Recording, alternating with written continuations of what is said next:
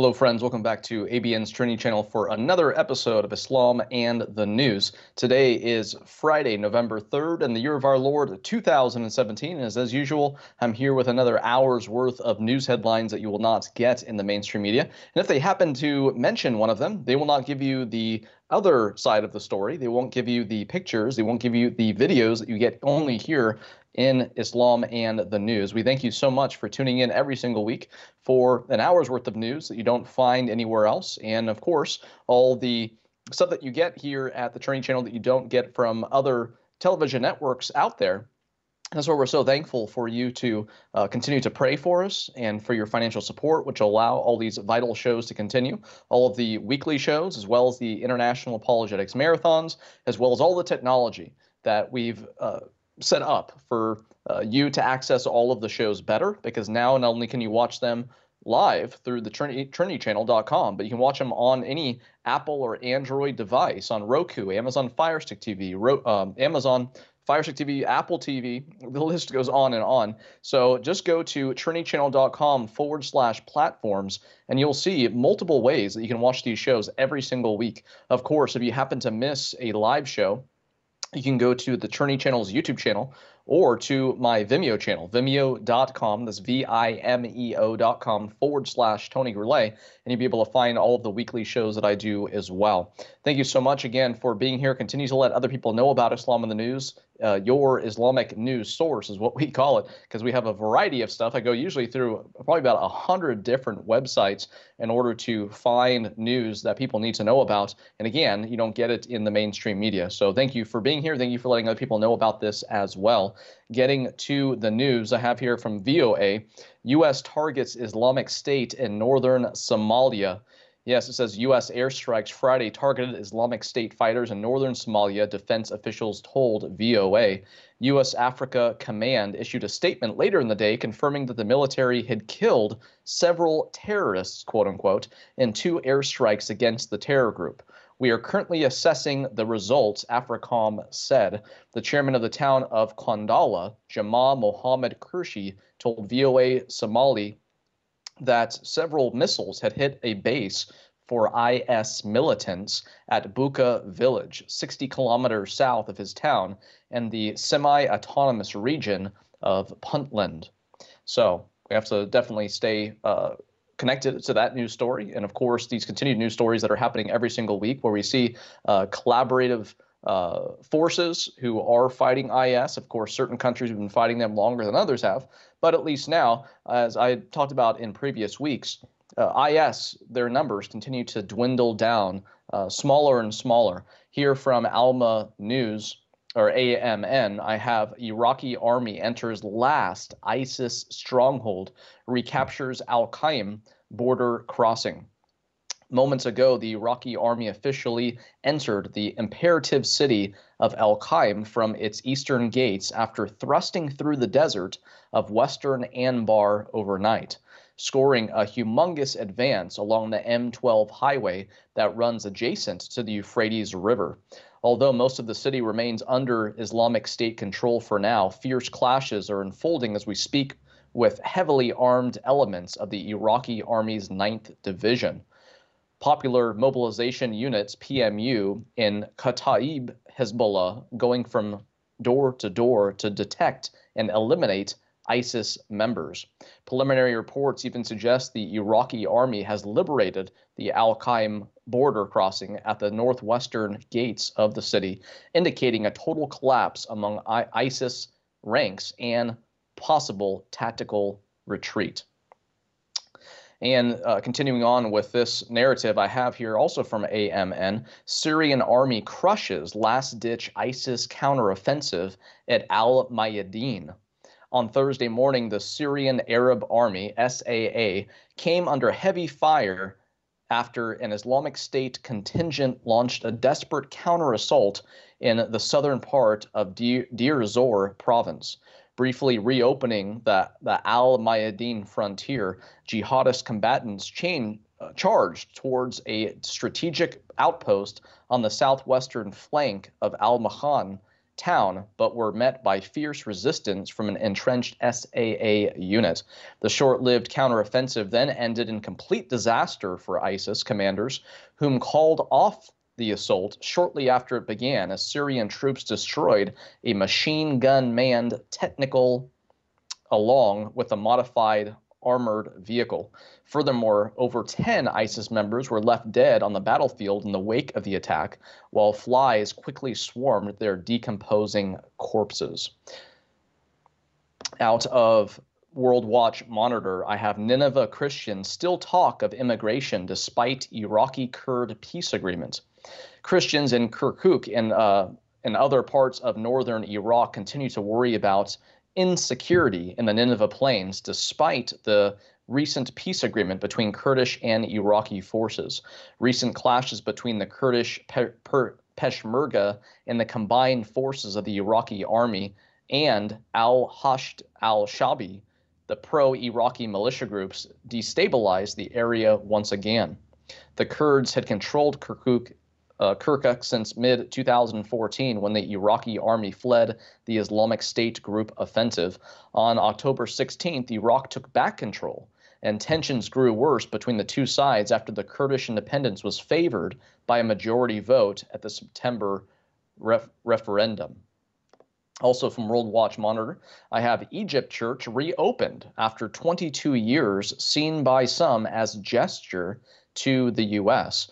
A Pentecostal church in Minya City, Egypt, reopened its doors on Sunday after 22 years without a permit, a move some see as a goodwill gesture from the government ahead of the visit of U.S. Vice President Mike Pence. Pence announced last week that he hoped to visit Israel and Egypt in late December, at the same time as he announced the U.S. government planned to bypass an ineffective UN and send aid directly to persecuted Christians in the Middle East. In recent weeks, Coptic Christians in Egypt's Minya governorate have seen a number of their churches closed by police following harassments and attacks by Muslim villagers. The affected church communities have been forced to find alternative places of worship, which often means traveling to a neighboring village. From Breitbart News, speaking of Egypt, I have Egyptian lawyer says it is a national duty for men to rape girls who wear ripped jeans. An Egyptian lawyer has sparked outrage after telling a national television audience it is his patriotic and national duty to harass and rape young girls who wear revealing clothes, including ripped jeans. Believe it or not, Nabi al-Wash said women wearing clothing should be punished. He warned, "Are you happy when you see a girl walking down the street with half of her behind showing? I say that when a girl walks about like that, it is a patriotic duty to sexually harass her and a national duty to rape her." Yes, it actually says that here, believe it or not. It is a national duty to rape her. This is coming out of Egypt, which is no surprise to some people, of course, a huge surprise to others. But it says here the shock remarks came in a panel show broadcast on Al Asema during a debate over a draft law on prostitution and sparked outrage across the country. Egypt's National Council for Women now plans to file a complaint against the lawyer and the TV channel. The council also urged media outlets not to host controversial figures who make remarks that incite violence against women. And of course, coming up here in a bit, I have a news story which will let you know that this guy's remark was not needed in any way. This is almost sugarcoating it in a sense by saying that a remark like this is what causes it. It is not whatsoever. This stuff has actually been going on for a while. I need to make sure I have all my stuff in order here.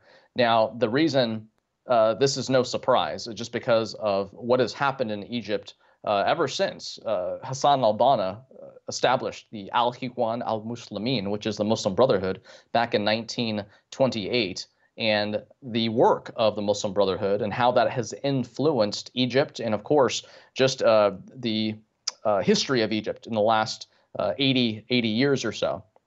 There's a very interesting article that was posted to the Real Side with Joe Messina. This was written by Sherry Behrens, who gives a lot of great material online on her website and also through social media. But the name of this article that she had posted here is called "I Witnessed Firsthand Just How Quickly a Country Can Be Lost." Now, I want to read this entire article to you. I want you to listen very closely and know that not only has this happened in Egypt, but listen to how this resembles things that are happening in the West, especially as the Muslim Brotherhood continues to work very hard, perhaps even harder than the jihadists out there. Of course, the Muslim Brotherhood has the same end goal, but they're working on a different timeline, and they have a different method of operation. Listen to this here. Their intent was obvious. They did not want future generations to know their own history. With it gone from textbooks within a short period of time, no one would know their history, nor could they fight for it. More importantly, they wanted to remove nationalistic pride. Nationalistic pride is important for unity. Within 1 week after the Brotherhood took power, the Egyptian national anthem was banned from being played on the radio. On some stations, it had been played every hour and gave people a sense of their past and their achievements as united people. I could go on giving examples, but I think you guys need to start making plans to take your country back. There are subversive groups taking your country, and things can move faster than you think they can. I witnessed firsthand just how quickly a country can be lost. Because you see, they've been organizing and planning for many years, decades. So when they make their final moves, it happens so fast, it makes your head spin. From January 2011 to August 2013, there was daily violence in the streets throughout Egypt. It was a constant, ongoing buildup of violent protests, quote unquote. Mobs of Muslim Brotherhood protesters, quote unquote, were in the streets physically taking away the rights of the average Egyptian. But the people prevailed, and they did it peacefully, unarmed, by coming out in such large numbers that no Muslim Brotherhood could touch them. But first, they organized. It took a few months, but they did it via Facebook and Twitter. In the photo that you saw there, which we can show again, is what they dealt with on an ongoing basis. It also says, and P.S., one of the things they did was disable the police force. They did this with accusations of police brutality. Over time, the police were impotent and didn't stop the protesters, quote unquote, for fear of being called abusive. After a few months, the police didn't come out. They were told to stand down. Now, listen to the history of Egypt and what has happened there and things that we're seeing in the West. We see this Antifa, right, who is going out and creating chaos for your average American because they are just against everything America stands for, and of course are willing to work with the left. And they have the same end goal, it seems, of the jihadists who just want to destroy America. Now, of course, you would think Antifa doesn't want to Islamize the U.S., but that is what, of course, Islam would like, or what the goal of Islam is, to have the whole world under Sharia, to have the whole world Islamized or under the Dar al-Islam, which is the house of peace, and not peaceful, but house of peace in regard to no more Dar al-Harb, no more house of war. Although any country that is under Sharia today still isn't peaceful, quote unquote. As you can see, you still have Sunnis and Shias killing each other and, of course, killing other people as well. But again, I want you to share the show with people just for the fact of that story that I just read right there, because people in the West need to hear what has happened in other countries and how this comes about. It's a slow Islamization. There's slow steps to cause all of this. And so, again, a very important news article there from Sherry Behrens. Now, speaking of Egypt, and again, speaking of the Muslim Brotherhood, who was created in Egypt in 1928 by Hassan al-Banna, Hassan al-Banna's grandson is Tariq Ramadan. And I have here from the Telegraph, this came out just about a week and a half ago, but I've actually been waiting for more details to come out about it. But the headline here is Oxford University Islamic professor denies rape allegations by French feminist author. We have a number of pictures to show you here as I share a couple of stories, but this is a continued narrative of what came out. A professor of Islamic studies at Oxford University who has advised the government on countering extremism has been accused of rape by a French feminist author. Professor Tariq Ramadan, 55. Let's show you the pictures a little bit slower so you guys can soak those up. We don't need to go too fast on those. We have a number of pictures here, though. But Professor Tariq Ramadan, 55 years old, was said to have attacked Henda Aryari after inviting her to his hotel room following a conference on Islam in Paris in 2012. So Tariq Ramadan, the guy who you just saw right there, that is the grandson of Hassan al-Banna, the guy who in 1928 founded the Muslim Brotherhood, who has front groups throughout the world, and especially here in America. Many front groups that fall underneath the Muslim Brotherhood. Of course, none of them have Muslim Brotherhood on their sign out front next to the street, but they are front groups and have the same goal as the Muslim Brotherhood, who again has the same goal as the jihadists, but they aren't carrying guns, they're wearing suits. And they have the common goal of wanting the world to be under Sharia. But unlike the jihadists and the Salafis, the Muslim Brotherhood are willing to modernize, but they still don't want to westernize. They want to change the West and have it come under Islamization. And they're patient. They're willing to work with a 100-year timeline if they have to. And of course, look at how successful they've been between 1928 and now, not just in Eastern countries, but even here in the West. It says here the 40-year-old author who spoke out about and this is referring to the woman here, who spoke out about the allegations on social media, claimed she had decided to name and shame Professor Ramadan as a pervert guru following the Harvey Weinstein scandal. This Harvey Weinstein scandal is the whole thing that's happening in Hollywood right now, where you have all kinds of Hollywood actors who are coming out and pointing fingers at particular executives and whoever else. When one person's brave enough to come out, it seems like that draws other people out as well. So this lady is saying, hey, she was motivated by this. And it says that she confirmed to the Telegraph that she had filed allegations against Professor Ramadan for rape, sexual assault, violence, harassment, and intimidation with the prosecutor's office in Rouen. Now, since this news story came out, and that was the 21st of October, I believe, on October 30th, from the Geller reports, Pamela Geller, she came out also with a picture of Tariq Ramadan, and it says, third woman accuses elite jihad propagandist Tariq Ramadan of sexual harassment. So now the pictures that you just saw of that lady, she was the first one. Then we had a second. Now we have a third. It says here, Tariq Ramadan's first rape victim was courageous to come forward. She's one of many. Her bravery paved the way for Ramadan's numerous other victims. Ramadan countered all their silence because of the subclass status of women under Islam. Tariq Ramadan is a Muslim. He holds the same beliefs and attitudes toward women that the Muslim rape gangs in the UK and the Muslim migrant rapists in Germany and Sweden and elsewhere hold. This is the behavior toward women that Islam inculcates in men. Even a silver-tongued snake like Ramadan can't hide his true demeanor forever. His contempt for the West makes him all the more revered by leftist elites. He is an Oxford professor. Is his position in jeopardy? He should be fired or at least suspended until these cases are heard before a court of law, but don't count on it.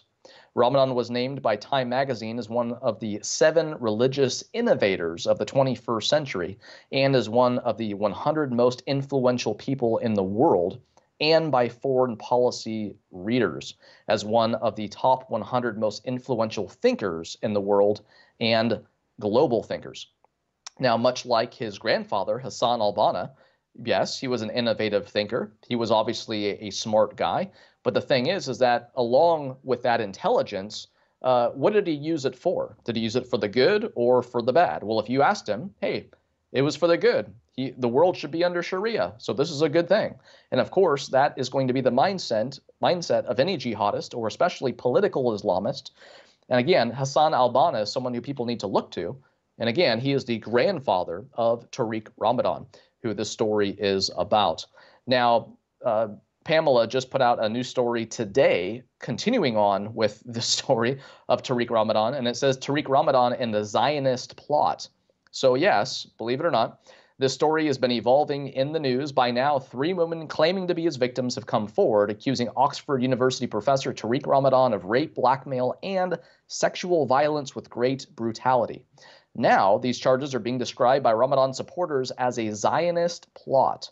As no details of this so-called plot have been revealed, I decided to supply a possible script, a fantastic tale which others are free to use, as long as payment, which I don't think need to be specified here, is provided by Ramadan's loyal friends in the Arab Gulf.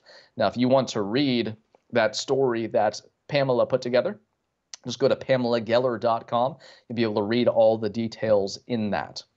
But this is what one news story calls the old Arab fear tactic that came to Washington. This is out of Gatestone Institute. It says the true threat to the U.S., the West, and even stable Arab governments, as Egypt is realizing, is political Islam as furthered by groups such as the Muslim Brotherhood, ISIS, Al-Qaeda, and their offshoots. This real threat has become a terrible burden to every Muslim head of state and is behind all the political chaos, coups, and revolutions currently raging throughout the Islamic world. In a chaotic, propaganda-prone area of the world, Qatar's Al Jazeera has always reported sympathetically about Islamist groups and promoters of Sharia and against moderate Arab leaders. No moderate leader could survive under such conditions. It is unfortunate that the tactics of the Arab media to accuse people of collusion in order to silence any opposition have now moved into U.S. mainstream media regarding Trump and Russia, which the U.S. media would apparently like to regard as their new enemies, quote unquote.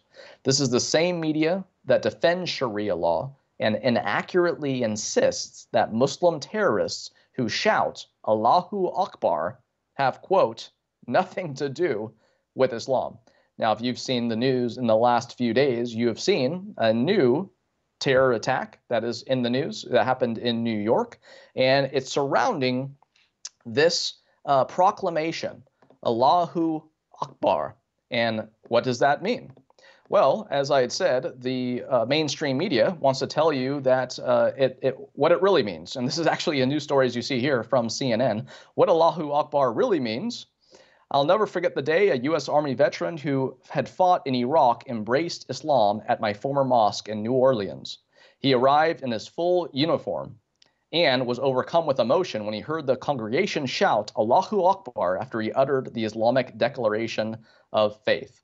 Now, if you want to see this news story and others completely destroyed, let's put up that last picture again real quick. That is a screenshot, because if you go to answeringmuslims.com, you can see David Wood destroy this CNN opinion piece as well, or maybe not opinion piece, it's something. Pretty much an opinion, because it's not accurate news, of course, fake news. But yeah, by Imam Omar Suleiman, and what Allahu Akbar really means. David mentions this news article as well as others. And again, as usual, he destroys this absurd narrative that it means celebration of life or other things that people try to say that it means all the time. Now, I want to David counters this as far as these recent news stories that are out and stuff. I want to point you to some videos so that you can actually decide for yourself what kind of demeanor or attitude seems to be behind this proclamation of Allahu Akbar. And I have here, let me get it. This is actually from Robert Spencer's Jihad Watch, and this came out actually in December of 2015, but of course, completely relevant news story to this, again, once again, narrative that's in the mainstream media. And Robert Spencer says, Allahu Akbar doesn't mean what media says it means. It says here, media outlets routinely mangle the true meaning of Allahu Akbar, the ubiquitous battle cry of Islamic jihadists as they commit mass murder. The war cry is mistranslated in the Western media as God is great, but the actual meaning is Allah is greater, meaning Allah is greater than your God or government. So sometimes people get it right, and they say, yeah, this means Allah is greater, not Allah is greatest, or just God is great, which, of course, there's certain media places who just take out the Allahu Akbar. They don't want to connect it to anything Arab or anything like that, or even more so than that, Islamic. And they just say, oh, yeah, God is great. And that isn't what the person yelled. They yelled Allahu Akbar, which, of course, has a different not just connotation, but denotation to it, because anyone can yell God is great. But if someone is saying Allahu Akbar, well, they have an idea of what God is like. And it's the Islamic Allah, the Islamic God, not the God of the Bible, who they have in mind. Now, I have a few different videos here for you. And this first one is actually found on this article from Robert Spencer that came out in December of 2015. Now, let's go and play this first video for you, and then I will explain to you and interpret for you the Allahu Akbars that you hear. So let's go and play this first video for you now.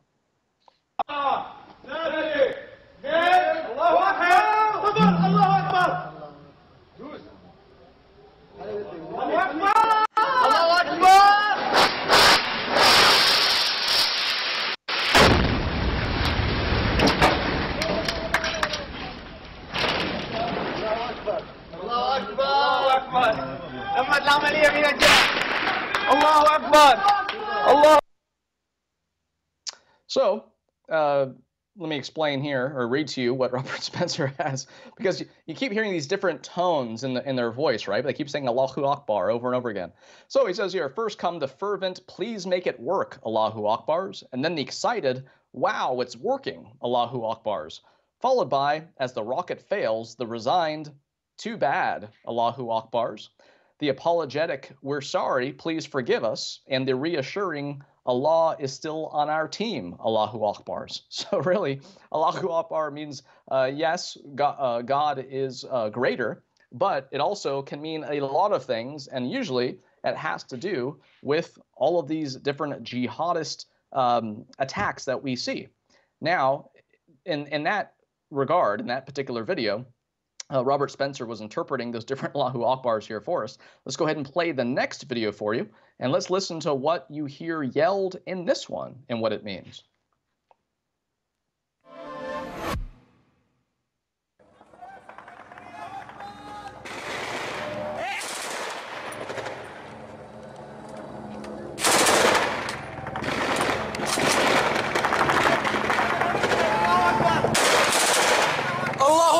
الطيارة الله أكبر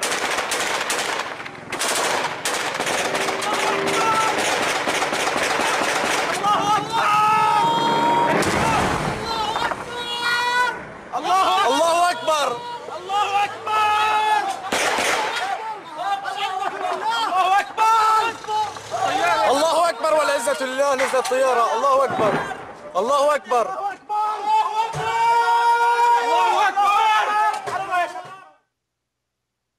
Now, that didn't sound like a celebration of life, didn't it? It didn't sound like, hey, looks like somebody's in trouble. Let's go get some fire extinguishers. Let's go help put out this fire that happens to be on this helicopter. Let's go help this person who is in need. Let's go celebrate this life of this man who has skills to fly a helicopter. No, it is people who are wanting to kill someone.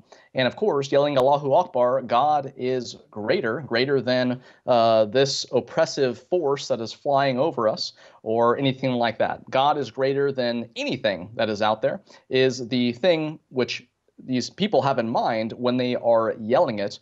Now, of course, it is said by people when they're celebrating something, but that doesn't negate the fact that it is also yelled when all of these terrorist attacks happen.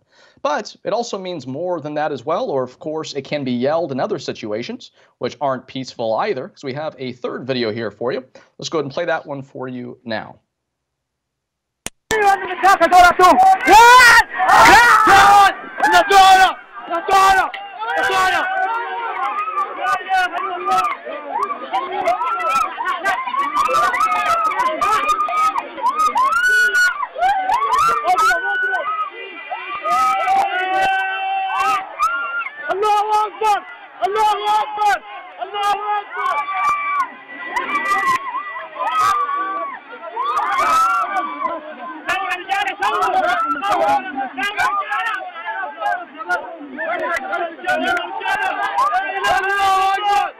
الله أكبر استمنا من الدولة لا إله إلا الله لا إله إلا الله الله أكبر لا إله إلا الله لا إله إلا الله. So, despite what the mainstream media wants to feed you and hope that you believe, that wasn't a celebration of life either. That was actually a video from Egypt when Christian women are raped to the screams of Allahu Akbar. And as you can see in this next picture here as well, Egyptian girls who don't wear the headscarves get harassed on a daily basis.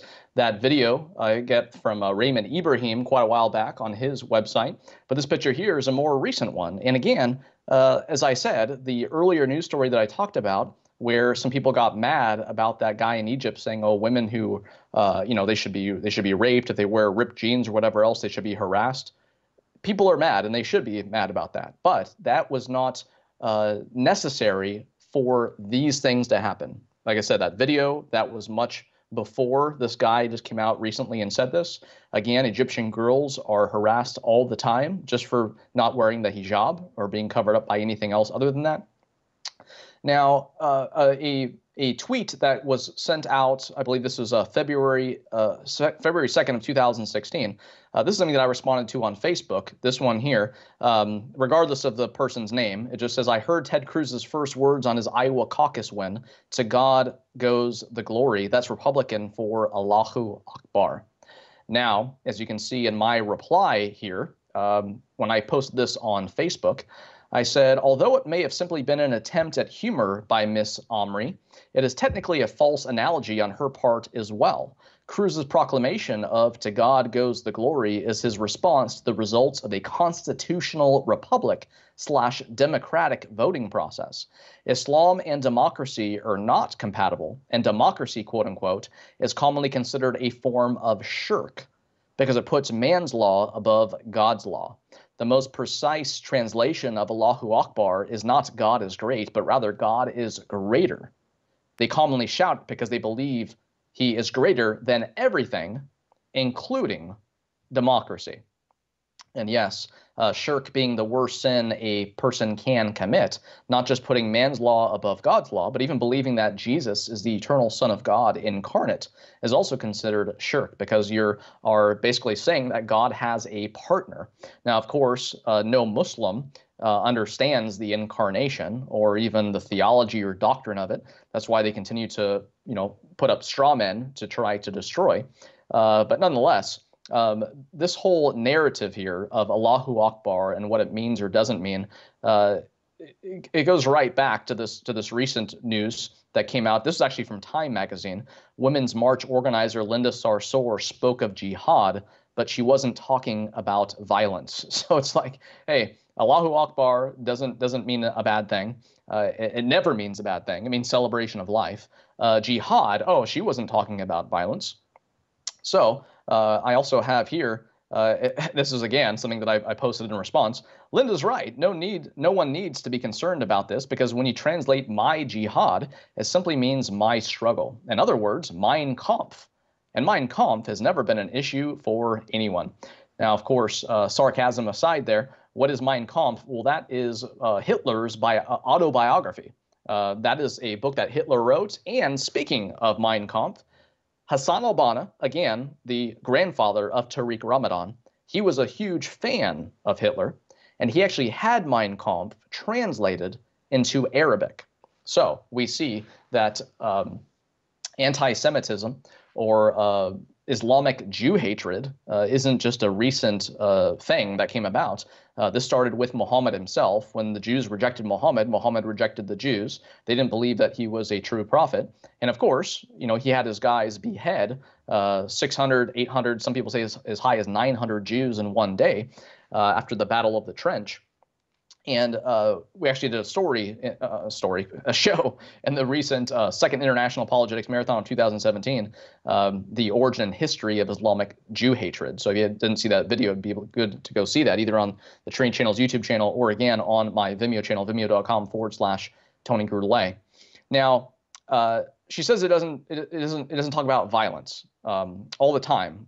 Jihad is anything that furthers the cause of Allah, and she's saying, oh, it doesn't talk about violence. The interesting thing here, and here's a couple more pictures I have for you. This is the whole distinction between the East and the West. Here in the West, people can get away with, oh, jihad is never talking about violence. Allahu Akbar is never a battle cry. It's just simply a celebration of life or whatever else. As you see in this next picture, you actually see LGBT group. This is lesbian, gay, bisexual, transgender. As you can see here, no to Islamophobia, no to racism and fascism, yes to equality and diversity. LGBT against Islamophobia. So here in the West, you see the LGBT crowd actually working with Islamists and working with Muslims. Now, what's very interesting is that you don't see this in the East. Actually, this next picture here is how LGBT are treated in the East, in countries under Sharia. You don't find Muslims wanting to work with the LGBT crowds. Instead, they're throwing them off roofs. So a huge contrast between what happens to gay people, lesbian, transgender, bisexual in the East, compared to here in the West, where you have the ignorant left or LGBT standing up or wanting to work with the Islamists or the political Islamists. So moving on to bare naked Islam, I have here hate hoaxes, ? 2 New Jersey mosques, including one attended by the terrorist who killed 8 and injured 12 in New York City, allege they have received phone call threats. Designated terrorist group CAIR, C-A-I-R. Yes, they have business offices or Council on American Islamic Relation offices, I should say, throughout the United States, demands a federal hate crime, quote unquote, investigations of these alleged phone calls. And then it says here, yawn, methinks that law enforcement is sick to death of CAIR's never-ending demands for hate crime investigations, which rarely ever turn out to be what they say they are. So we have a video for you from this news story here, so let's go ahead and play that for you now. Muslims in New Jersey are on edge following a series of threats to a local mosque. Today, New York's Tracy Strahan's in Patterson with more on what may be sparking these menacing messages. Tracy. Well, Darlene, they are in the midst of the first of the 5 daily prayers here at the Islamic Cultural Center of Passaic County. And we actually spoke to a man before this that expressed his real anger, not only that they've been receiving phone threats here, but that the Muslim community is being linked to what happened in Tribeca at all. Let's show you video of the center that's home to 25,000 congregants, at least 2,000 each day. Now, the Islamic Cultural Center here has reportedly received at least 8 telephone threats, calls threatening violence and damage to the center. The Council of American Islamic Relations is urging Islamic institutions like this one to take extra security precautions as a result of this. CAIR also reported another mosque here in Patterson has received the same type of threats after word spread that the suspect in the Tribeca attacks may have worshipped there. Now, neighbors say they've never seen him in that area, and of course that his acts certainly aren't representative of the Muslim religion. CAIR is still calling on state and federal officials to try and investigate these phone threats as possible hate crimes. We're also standing by to see if they're beefed up security in this area. Darlene, Patterson is the second largest Muslim American community in this country. They've faced this type of backlash in the past. They're certainly angry that they have to deal with this all over again. Back to you. Now, we have the statement that these acts have nothing to do with the Muslim religion. Well, we have to ask some follow-up questions, of course. What is the Muslim religion? Well, that is Islam. Who founded Islam? That was Muhammad, the supposed prophet, who was born in 570, who in 610 supposedly received a first revelation from the angel Gabriel. A couple of years later, started preaching, right? And he didn't have a whole lot of followers in Mecca, but what happened, in 622? He fled to Medina. This is the Hijra. It's not just when he fled to Medina, but this was also the beginning of the Islamic calendar. That's why when you look at any Islamic source, it has the letters AH after the year. rather than AD, AD being Anno Domini in the year of our Lord, just as I open up every single Islam in the News show every single Friday. But this started the Islamic calendar. This was Muhammad fleeing Mecca to Medina. That's where he became a political leader, a religious leader, a military leader. He founded the first Islamic state, okay? And Muhammad said, I have been made victorious through terror. So if the supposed perfect man and perfect Muslim, which is exactly what Islam says about Muhammad, was victorious through terror, why should we be surprised when some of his most devout followers commit terrorist acts as well? And in spite of that, you have, again, this watered-down, sugar-coated Walt Disney version of Islam that keeps being spoon-fed to people from the mainstream media who doesn't do their research. And who do they have represent Islam every single time? Usually a CARE representative, again, a front group of the Muslim Brotherhood, who's working even harder than the jihadists are, but they're not carrying guns. That's why they don't make the nightly news in that regard. But they do make the nightly news many times because they are the exact people who the media invites to come and respond to statements about Islam or just about a news story surrounding a Muslim in general. So we have another video for you here now, and this gives you a little bit more information. So let's go and play that for you. Thank you. There does seem to be some fallout here in Atlanta. Police responded swarming Atlantic Station last night after someone left a book bag in the parking garage. Someone said, quote, an Arab man left it there. That was not confirmed. CBS 46's Yasmina Olsen is there live. Yasmina, because this happened just hours after the terror attack in Manhattan, are some now making a connection, specifically reaction to this perceived threat? Well, I asked the executive director at the Council on American Islamic Relations here in Atlanta about the incident here at Atlantic Station, as well as with what happened in New York. And while he says it's good to be safe, he says you should be careful not to stereotype. Edward Mitchell walks into these doors every day to fight for those who can't always do it alone. His main focus is countering anti-Muslim discrimination, much like the NAACP defends African Americans from racism, CARE defends American Muslims from Islamophobia. The job Mitchell and others in his office do is most important right now. There's been a sharp rise in anti-Muslim hate crimes. There's been a sharp rise in anti-Muslim sentiment, and it's largely been brought on by both politicians spreading Islamophobia and terrorist groups engaging in these horrific acts. One of Mitchell's main jobs is to showcase that Islam is not defined by the actions of a few. We don't blame Christianity for the KKK, just like we don't blame patriotism for Timothy McVeigh. No one should blame American Muslims or Islam for the actions of these homicidal lunatics. But he admits it does happen. A very small minority of bigoted people think otherwise. A very small minority of bigots will engage in violence against Muslims. Then there's the stereotyping. We told Mitchell about an incident at Atlantic Station, a call claiming an Arab man left a book bag in the parking deck. See someone leave a bag on the floor at the airport and walk away, that's suspicious. If you see someone leave a bag on the floor at a mall and walk away, maybe a little less suspicious, but it's fine to report that. His response was simple. The person's race or faith does not matter. It's their behavior that should matter. And Mitchell says the biggest change that he'd like to see is for people to educate themselves in Islam and trying not to stereotype. He also says that the most anti-Muslim bigotry that they see comes during election time from politicians rather than after acts of terrorism. Yasmina, here in Atlanta, how many cases does the Council of American Islamic Relations work on, the average? Mitchell says obviously they work on a ton of cases here in Atlanta, but right now they have about a dozen active cases, and some of those are legal cases and some of them are not. Sharon? Yasmina Olsen for us, live in Atlanta. So once again, we have a CARE representative, right, a front group of the Muslim Brotherhood, and he uses two of the four very popular terms that they usually call people. It's all about name calling here in the West. We don't have any blasphemy laws that can result in your death or being put in prison or being fined, or it's not like even Australia where they have restrictions on speech. Yes, here where you still have freedom of speech, the punishment for criticizing Islam, which is, again, punishable by death if you're living under Sharia, is name calling. So what did he call people? He called them Islamophobes. He called them bigots. The other two popular names that you're called are racist, which doesn't even make sense because Islam's a religion and not a race. And the other one is intolerant. And if you haven't seen it, go to watch my video on the Muslim Brotherhood or on unveiling the facts of Sharia. You can find it at my Vimeo channel, vimeo.com/Tony Gourlay.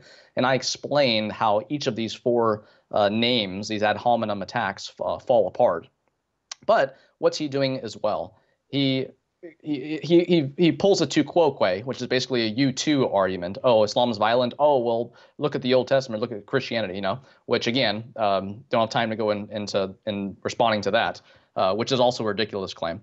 But just continuing on with what he was saying, oh yeah, we don't blame, you know, the KKK on Christianity. Well, number one, the KKK don't do what Jesus said to do. So even if they said they were Christian, which I don't know of any who do, if they're not doing what Jesus said to do, well, then they aren't truly Christians.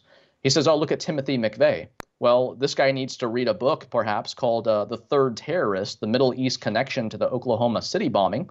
That might educate him on who Timothy McVeigh was, rather than, again, using complete straw man to try to say, oh, yeah, you know, ISIS isn't Islamic because they're killing Muslims. Well, you make that claim, well, you're begging the question. ISIS would say, well, no, they're not Muslims. That's why we're killing them. You know, Sunnis and Shias have been killing each other for 1,400 years, and that was way before ISIS. And they both claim to be Muslims, right? But why are they killing the other person? Because they say, well, you're not a Muslim. So they've been killing each other for the same reason that ISIS kills people, because the Quran talks about not only killing non-Muslims, but also talks about killing hypocrites. And ISIS says, well, these moderate nominal Muslims are hypocrites. They're not true Muslims. Because if they were, they'd be doing what we're doing. So anyway, once again, another carbon copy image of a political Islamist who works for CARE and tries to feed people this, again, watered-down, sugar-coated version of Islam that doesn't line up with the primary sources. Even the news lady said there, hey, they want to encourage people to study Islam. Well, okay, do that. Look at the Quran, look at the Hadith, look at the Sirah literature, the biographies of Muhammad, look at the Tahrir, which is the history, 39-volume set by Al-Tabari. There's a whole lot of sources we can point you to, and they're not going to be the ones that CARE points you to, or other people who work with them either. Now, I have here from Clarion Project. It says 3 things about the New York attack you might not be hearing. Number 1, it was not a lone wolf attack. Number 2, his mosque was under surveillance. And at number 3, the attack was based on ideology. I would recommend that you go to clarionproject.org to find out this, to read the details, I should say, of this article. Again, 3 things about the New York attack, or it says here NY attack, you might not be hearing. But what I do want to show you is the video that is found at the bottom of this news story. So let's go ahead and play that for you now.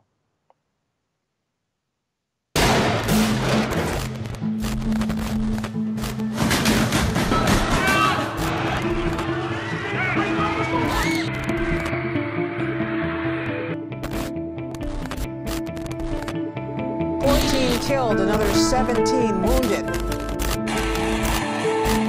The deadliest shooting in U.S. history. Terror in New York. A driver intentionally slams into a crowd before crashing into a school bus. 8 dead and more than a dozen injured. The deadliest terror attack in New York City since 9/11. This was an act of terror aimed at innocent civilians. The FBI has opened terrorism investigations in all of our 50 states.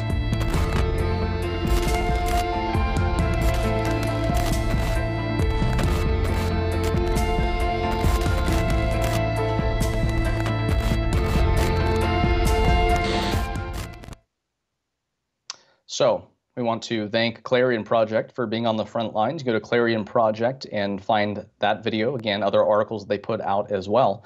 But not everyone is out there trying to inform people. We have here from Gatestone Institute, Facebook, social media, aiding jihad, censoring those who counter jihad.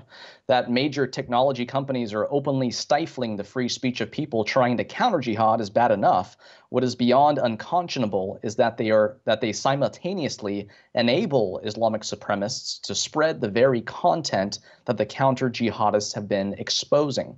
According to the legal complaint, the names and symbols of Palestinian Arab terrorist groups and individuals were known to the authorities and Facebook has the data and the capability to cease providing services to such terrorists, but has chosen not to do so, quote unquote, is what it has here. A separate lawsuit claimed that Twitter not only benefits indirectly by seeing its user base swell through the increase of ISIS-linked accounts, but directly profits by placing targeted advertisements on them. And when jihadist content is permitted to spread unchecked across the globe via cyberspace, it is a matter of national and international security. Tragically, for Western civilization, its tech and media icons have been colluding, even unwittingly, with those working actively to destroy it. So again, you can find that at gatestoneinstitute.org. Now, I have here from Orange County Register, 53% of Muslim students surveyed in California say they've been bullied over religion. CARE, once again, civil rights attorney Marwa Rafahi takes part in a press conference addressing a report documenting faith-based bullying of Muslim students in schools on Monday, October 30th, 2017. The report, based on a survey of Muslim students ages 11 to 18, shows that 53% of the students who were surveyed reported some form of bullying. Now, this is unfortunate. No one should be bullied because of their religion. Now, of course, a lot of people are going to bring a whole lot of other things into this equation.